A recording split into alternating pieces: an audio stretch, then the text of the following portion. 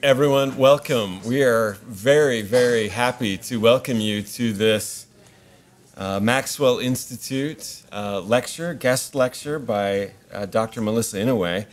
My name is Spencer Fluman. I'm the Executive Director of the Neil A. Maxwell Institute here at BYU, and I'm very pleased to welcome all of you. We're going to have an opening prayer for this event, and that will be given by Dr. Janice Johnson, a research associate at the Maxwell Institute, and thereafter I will introduce our speaker.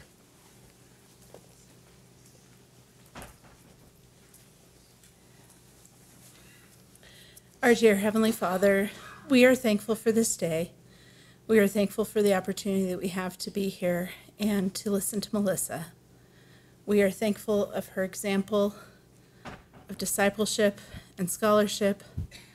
We are thankful for her thoughtful perspective and the great influence that she is for us.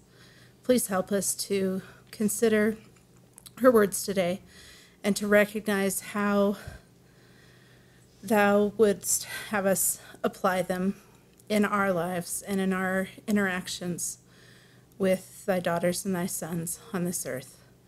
We are thankful for the Maxwell Institute and the blessing that it is in our lives. And we say these things in the name of thy Son, Jesus Christ. Amen.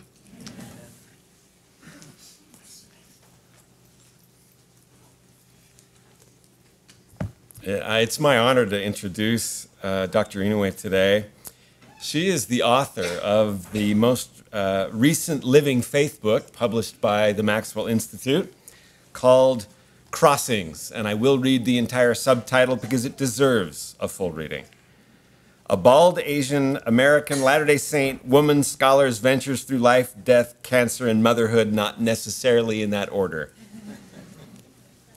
Melissa comes to us as senior lecturer in Asian studies at the University of Auckland. She received her PhD in Chinese history from Harvard University. Her book, China and the True Jesus, Charisma and Organization in a Chinese Christian Church, was published by Oxford University Press in January 2019. She is a member of the advisory board for the Neil A. Maxwell Institute. We love and appreciate her voice in that capacity, and she is deeply committed to the mutually reinforcing relationship between faith and learning. She and her husband Joseph have 4 noisy and joyful children. Those are her words, not mine, I think. Botanically nicknamed Bean, Sprout, Leaf, and Shoot. I will say on a personal level that Melissa is much younger than I am, but I count her among my most important teachers in my life. And we have great love for Dr. Inouye. So will you help me welcome her? Thank you.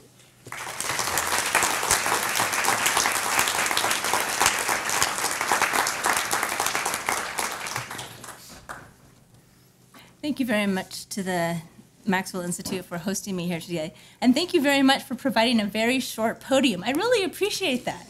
This is a problem. Sometimes I have to stand on my tippy toes for the whole talk, and it's very, very taxing. So this is my mother when I was, I think, a freshman in university. And several months ago, I realized with shock that I had reached the age that my mother was when she sent me off to the university. And I couldn't believe it. I double and triple checked the math. I always thought my mother was so old, but she was just me. I can't believe I'm her now because I feel like I'm the same person now that I was when I was an undergraduate. I seek out free food. I sleep in public places. I always look for good public places to sleep. I'm always having to run to class because I'm late. And in a way, this makes sense. Ever since I returned from my mission onto Taiwan, I've basically been studying or working on a university campus. So it's like never having to leave one's childhood playground. But now I realize I'm actually not as young and cool as I thought I was, even though Spencer says I'm so much younger than him. I can't just assume I understand how university students are feeling, and I have to work hard and to listen to find out what they're saying. So about a year ago, I had a chat with a young woman who was deciding where to go to college. She had been accepted by a number of outstanding programs in universities around the country. She had a bright future ahead of her, but she wasn't sure whether that future included ongoing practice in the Church of Jesus Christ of Latter-day Saints. She laid out all of her pressing questions. I took notes. I'm going to share an excerpt from what she said with regard to women's issues and LGBTQ issues within the church. And whatever your own position on these sensitive topics, can I just ask you to listen gently, with an open mind, accepting that these are her sincere, heartfelt questions. Don't worry about responding, just see if you can hear her. She said, "How can I be a member of a church that doesn't treat women equally compared to men, and that asks LGBTQ people to never date, seek loving companionship, or marry and have children? Didn't Christ command us to treat others the way we would want to be treated? I've studied history. I understand how structural inequality works and what it looks like. Currently, the church looks like just another of the many conservative religious institutions that are part of the long human history of patriarchy and discrimination. Sure, I like the idea of eternal families, but when the promise of eternal families comes with treating men and women differently and denying LGBTQ people love and the opportunity to start their own families, people like many of my friends and me are inclined to say, no thanks. The gender and sexuality issues are deal breakers." She expressed these concerns with eloquence and passion. In addition to concerns about women's and LGBTQ issues, she also cited well-documented instances of racism and abuse within a church context. As I listened, I could feel that these questions came from a place of integrity, a belief in the worth of each individual soul, and her desire to follow the Savior's fearless example. She wasn't looking for an excuse to be a slacker or to lead a dissipated life. She wanted to love others as Jesus loved, to stand for truth and righteousness, to bring as many people as possible into the gospel fold. If you or someone you love and respect has ever expressed any of these concerns that she raised, can you please raise your hand? Okay. I've been thinking about her questions for a long time. Many of them have long dwelt in my own heart, but I was struck by the way that she asked them. As a 17-year-old with fire in her eyes, with a clear understanding of the tensions that they generated in her life and worldview and personal relationships. These concerns are pressing to many within the rising generations of Latter-day Saints. If not you yourself, then perhaps your loved one or your friend. What is also pressing is a desire for action. Today, it is common for people to boycott restaurants or corporations because of political views or social policies associated with them, or to hold a walkout as a form of protest. In such an environment, it can seem inexcusable to many to remain within an organization that excludes women from the chain of organizational leadership or compels LGBTQ people to make excruciating choices to remain in full fellowship,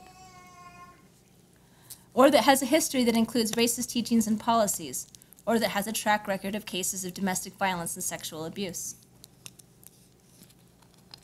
So now some of you are looking at me and wondering, is she going to excuse this and say, just focus on the positive, read your scriptures, and pray? If she sees the contradictions I see, how can she still be here? Or others are looking at me and wondering, why is she so critical? If she sees contradictions in the church's structure or policies or history, why doesn't she just go somewhere else? And I want you to notice that both of these positions are closely related. They're based on the same premise that some things are deal breakers. Either the church is supposed to be true and good, and falling short of truth and goodness breaks this deal, or faithful church members are supposed to believe that the church is true and good, and pointing out ways in which we fall short breaks this deal. I have many friends and family members who have left the church because they felt they couldn't reconcile their moral values with our policies and culture. I have many friends and family members who will never leave the church because their past experiences have given them a sense of certainty that wherever the church and its leaders are at any given time is where they want to be and where others should be. How we come to our worldviews depends heavily on our own personal experiences and the environments in which we live. My own position, the basic set of assumptions that shape my faith and worldview, is different from the two deal-breaking positions I just described. My position is that life is full of messy contradictions and that sometimes working with them and within them is the most productive way forward. This worldview is based on my experience as a scholar, returned missionary, athlete, mother, and cancer patient. It is based on my family background and my relationships with people in other places, like Orange County, California, Taiwan, Auckland, and Gunnison, Utah. If you don't mind, in the remainder of this talk, I'll share this position with you with an understanding that even within the body of committed Latter-day Saints, there are diverse experiences, values, and concerns. All of us, indeed, no matter what our religious tradition, live in a world of bewildering contradictions. So even if our worldviews don't completely align, I hope that one or two of my perspectives today may be useful to you in some way. I first drafted this talk on an early morning train from Bordeaux to Paris in March, on my way back home from a scholarly conference. As I watched the sun come up over the barren fields and warm the cold earth, 3 sentences popped into my head that seemed to usefully triangulate my life philosophy at this point in time. Here they are. Death is not the worst thing. Patriarchy is not the worst thing. Baldness is not the worst thing. By baldness, I don't mean just having no hair, but I mean imperfections, loss, scars, damage, and other conditions that we acquire as life takes its toll. I don't just mean things that are easily visible, like wrinkles, but also things that come to us in life that make us feel less secure, less confident, less buoyant or hopeful. Death, patriarchy, baldness. These 3 are symbols of the suffering, imbalance, and indignity of the fallen world in which, Latter-day Saints believe, we chose to dwell. They are features of human experience in every place and time. Our heavenly parents did not rejoice in untimely death, or revel in unfairness, or gleefully inflict damage on their beloved children. But they have prepared us for a world in which the laws of nature take their course, in which imperfect individuals make assumptions and exercise agency, in which accidents happen. The whole point of life is to encounter opposition, to learn to discern good and evil, and to exercise the divine nature within us by following in the footsteps of Jesus Christ. Therefore, from this perspective, what is the worst thing? The worst thing is to live life in a way that requires no transformative struggle from ourselves, and that makes no difference for good in the lives of others. So, death. Let's talk about death. All of us are dying. Some of us will finish dying sooner, others will finish dying later. I was first diagnosed with colon cancer in 2017, did a round of treatments, went into remission, and last week was told by my doctors that the cancer was likely recurring. Therefore, I will be thrilled if I live to see my credit card expire on March 2023. Put that on your calendars.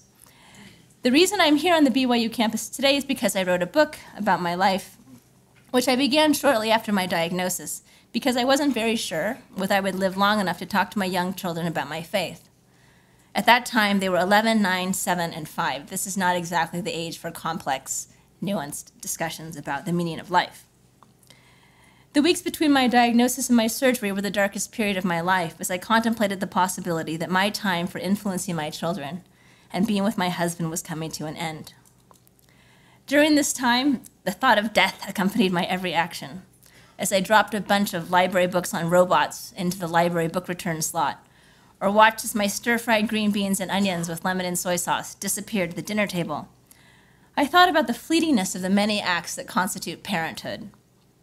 In themselves, they are so completely unmonumental. Sure, you create the kid's body out of a single cell, so there's that. It proves you were there, but so many things, the new diapers, the milk from the breast, the words of stories, the trips to the museum, simply go in and out, delivered and erased on the daily tide. And then they are gone, leaving no visible marker that says, your mother was here. She loved you. I wondered whether I would live long enough for my youngest child, nicknamed the Shoot and sometimes the Burger, to have 1 or 2 strong memories of me. Would he know what Mama would say or what Mama would do? In addition to worrying about my kids, I also worried about myself. I knew what cancer could do because of my mother's experience. My mother was a gracious, lively woman whose small stature concealed fierce determination.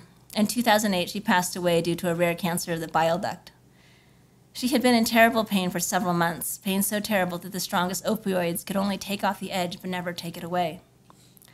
The pain had made her unable to eat and unable to sleep. Her frame became skeletal and her face acquired a permanent, pinched, grim expression. I wondered, will I suffer like that too?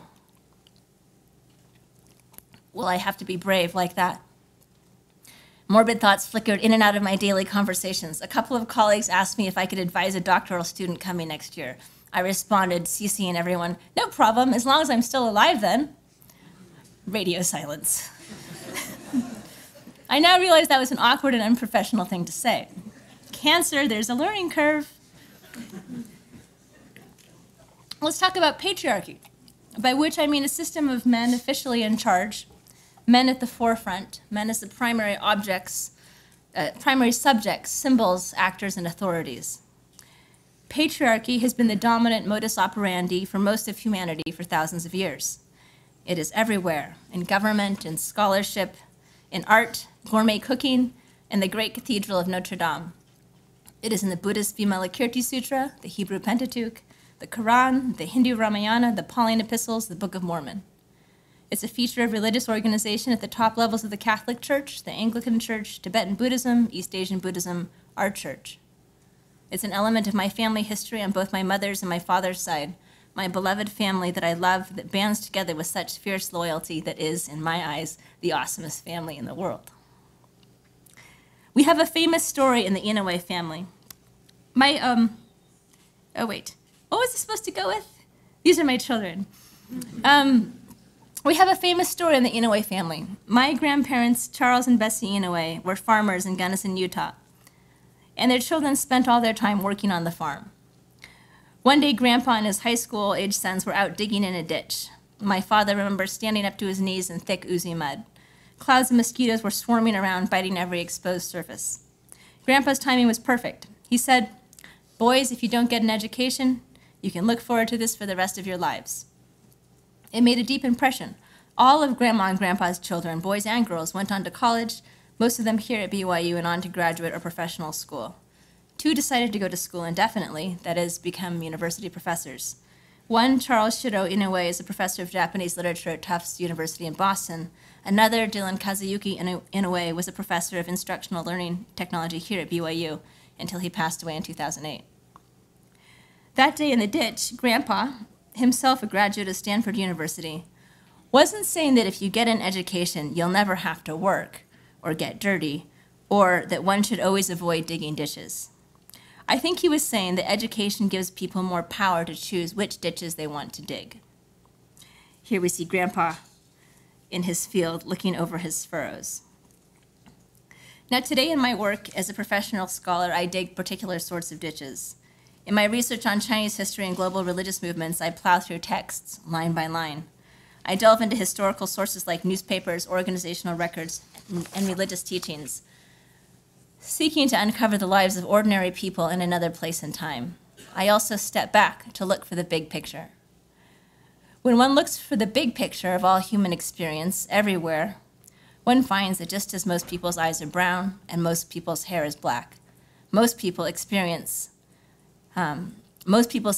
within familial and other social structures is shaped by patriarchy. I know that there are some spaces in the world, such as indigenous cultures that are traditional matriarchal, or perhaps some corners of the internet that are patriarchy-free, by which I mean that in these spaces, patriarchal assumptions, actions, and organization are entirely absent.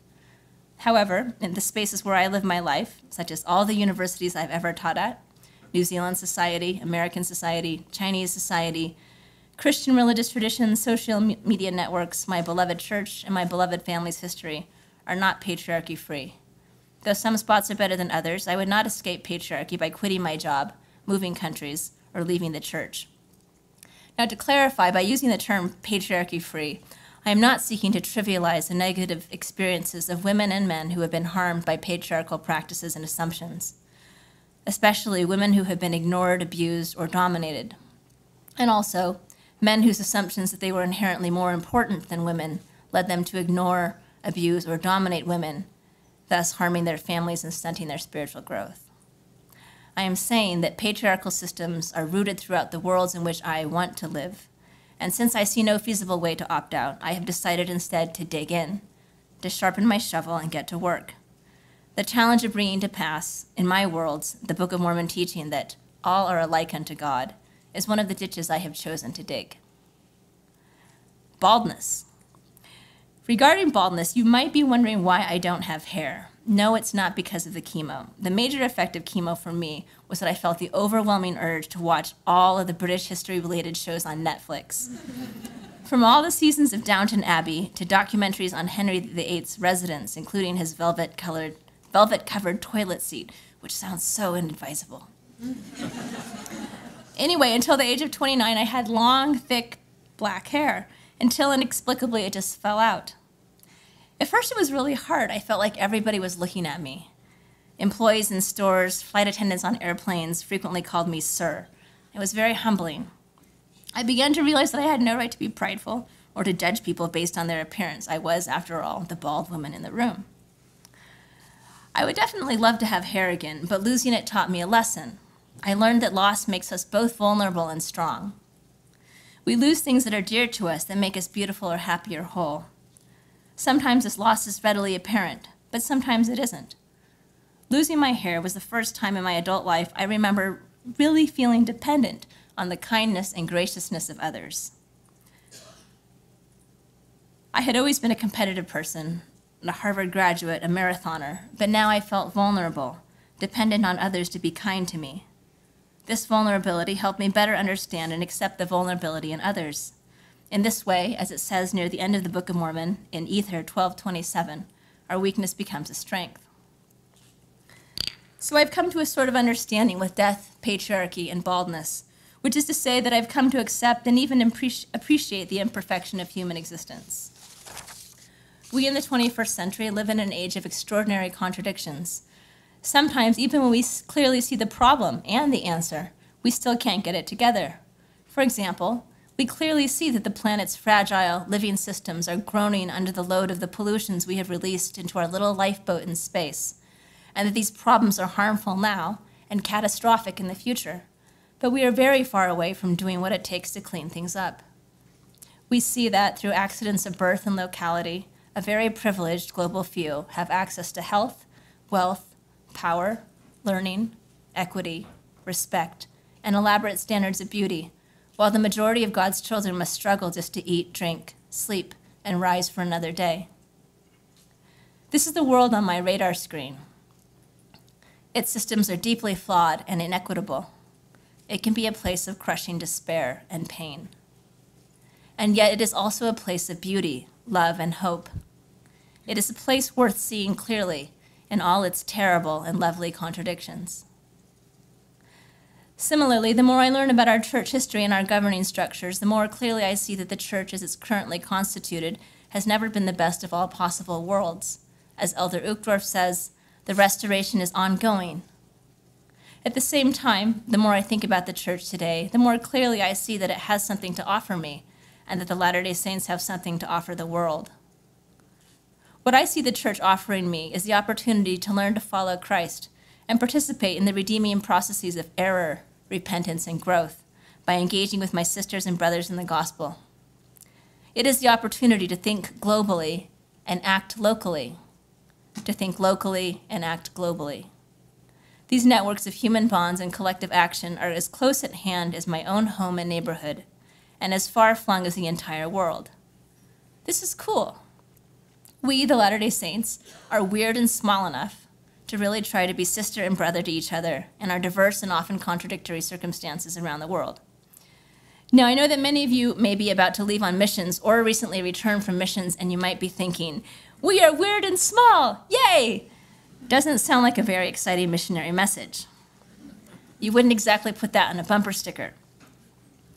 Yet when I study the life of Christ and the lives of the prophets and prophetesses like Elijah, Isaiah, Jeremiah, Miriam, Deborah, and Anna, what they all have in common is that they lived at the margins. In the scriptural narrative, the conditions of risk, injustice, or loss that shaped their lives and actions contrasted with the lives of revered and powerful religious councils, kings, wealthy citizens, pharaohs, military men, and people who had not time to truly serve God because their full, comfortable lives kept them busy. Sometimes we Latter-day Saints forget about our weirdness and smallness to our detriment. The more stadiums we fill, the more wealthy and politically influential we become, the more time we spend at the center and the apex instead of the margins and the lowly places of our worlds, the greater the temptation for us to feel that life is a competition and that we are rising stars. To all of us who may sometimes find ourselves forgetting our weirdness and smallness, please remember, the worst thing is to live life in a way that requires no transformative struggle from ourselves and that makes no difference for good in the lives of others. If we surround ourselves with only those who agree with us and admire us, creating an insular Latter-day Saint land, and forget that we are a tiny 0.02% minority of God's children, we risk creating an artificial environment in which contradiction, tension, and discomfort are seen as foreign. This is like digging in a sandbox, where there are just uniform grains of sand. It's easy and it's clean, and children like to do it. But it is not fertile soil, and it does not hold water. By contrast, the native ecosystem that our Heavenly Mother and Father created for their children was meant to be muddy, full of diverse elements and microorganisms, and frequently a bit wretched. This reminds me of something Uncle Charles said to me in college. Uncle Charles, the Gunnison farm boy, professor, poet, and Latter-day Saint, told me in college, "Mormons are like manure. If you heap them up in a pile together, they just stink. But if you spread them around, they can do a lot of good." Now, in the scriptures, Jesus didn't exactly say his disciples were manure, but he similarly used metaphors that describe things that are horrible in concentration, indispensable in dissolution. He said in Matthew 5:13, "You are the salt of the earth." He said in Matthew 13:33, "The kingdom of heaven is like unto leaven, yeast, which a woman took and mixed in 3 measures of meal till the whole was leavened." As General Relief Society counselor Sharon Eubank taught in April General Conference, Jesus made great efforts to reach out to people outside the circle of social privilege and religious orthodoxy. She says, lepers, tax collectors, children, Galileans, harlots, women, Pharisees, sinners, Samaritans, widows, Roman soldiers, adulterers, the ritually unclean. Now, these associations made Christ vulnerable to criticism from the community of those who considered themselves righteous, proper, and mainstream, and eventually contributed to his death. Christ's pattern of deliberate marginality can also be seen in Matthew 18:12. "If a man have 100 sheep, and one of them be gone astray, doth he not leave the 99 and go into the mountains, and seek that which is gone astray?" Note that the shepherd doesn't stand at the edge of the big flock in the pasture or meadow, shouting for the stray to get back into the fold now, or else. The shepherd leaves the meadow and goes into the mountains.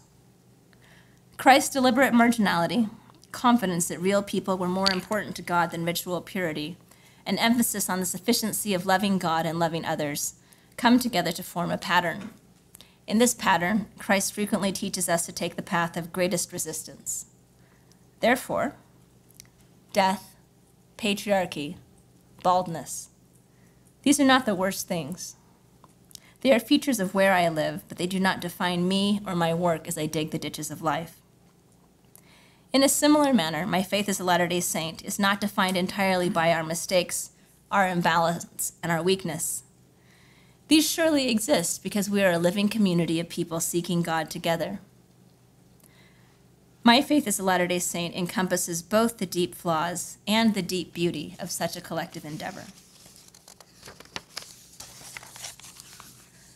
Sometimes in life, whether we be Latter-day Saints or Catholics or Buddhists or Muslims, the earth shakes and splits open and throws us into the bottom of deep, dark trenches that we would never choose to dig. We wonder how we will ever climb out, and this is how I currently feel. Just on Tuesday, actually, my doctors informed me that recent health symptoms indicated that my cancer is likely recurrent. It's a heavy burden to bear. Sometimes we wish we didn't have to be so darn strong. Sometimes we wish we didn't have to be so terribly inspiring. For those of you who grow weary in the ditches and the trenches, be they sickness or depression or discrimination or abuse or any number of things. It's true that life can be so hard. And together, we will share these burdens so they may be light, in keeping with the sacred covenant we made when we chose to follow Jesus Christ. I know from my own experience that God is mindful of us and our weakness, and that the power of the sacred can break forth into our everyday experience and transform us. And to my young fellow Latter-day Saints who are troubled by the ways in which our church institutions or cultures sometimes fall short of our highest ideals, I say, please consider your tremendous power to lead us where we need to go. You are the future of our church. You are who we may become. You may find that God will consecrate these struggles for your good and for ours. As a people, where would we be without fearless questions and a fierce will to press on to Zion over bogs and rivers and mountains? There are real hazards to undertaking a messy spiritual journey in the company of so many others, as Latter-day Saints do. But for me, it is a rich life, a consequential life, a life worth living. Thank you.